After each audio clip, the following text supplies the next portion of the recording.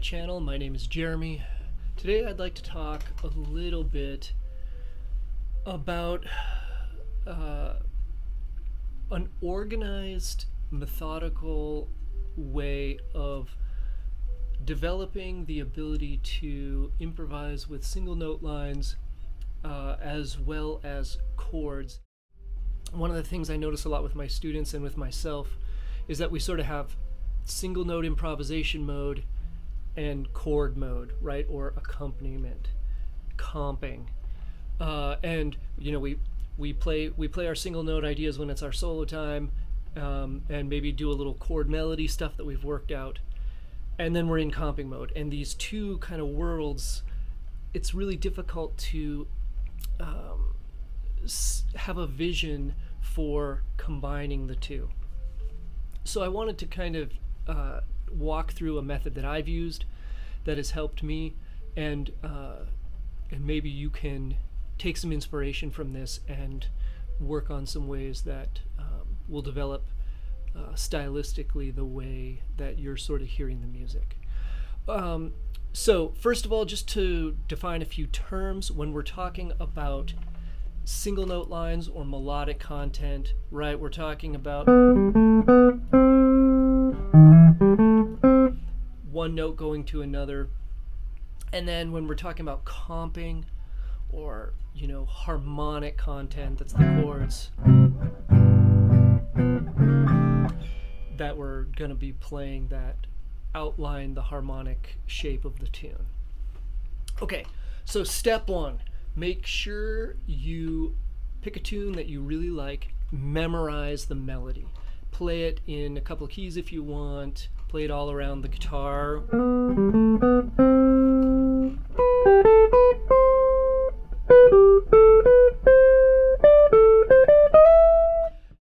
I found for me that playing this way works best when I'm playing solo guitar, duo with bass or horn player or singer or something, and also trio when I'm the only chordal instrument and I need to accompany myself. So there's actually a lot of context that this is useful for. And so hopefully, you know, going through this process, we'll be able to add that skill set to your playing. Step two, you're going to memorize the chords and the form of whatever tune you've chosen, right? So make sure you have your chords down.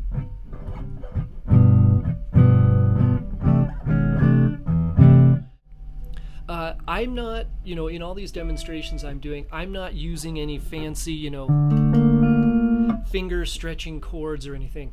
I'm just trying to keep it very simple with basic chord forms.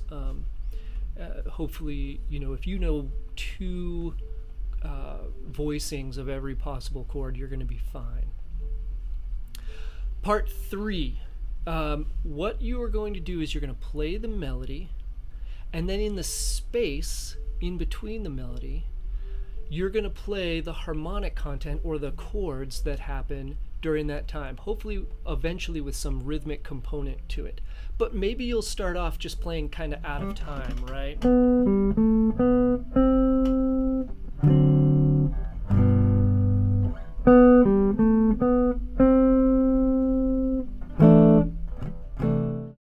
Then, once you kind of have an idea of what you're going to play, try to put some rhythm to it.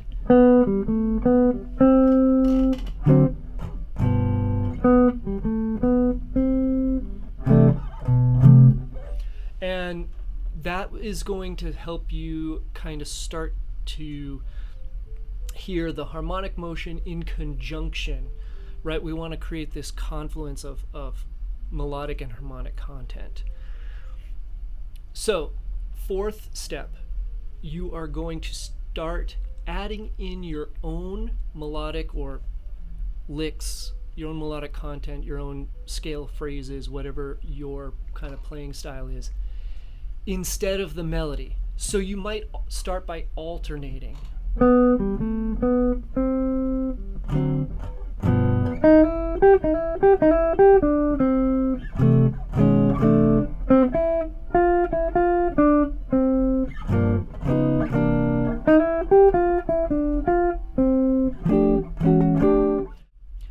do this on a couple of tunes, you start to have a lot of different options that you might, you know, that you might be able to play.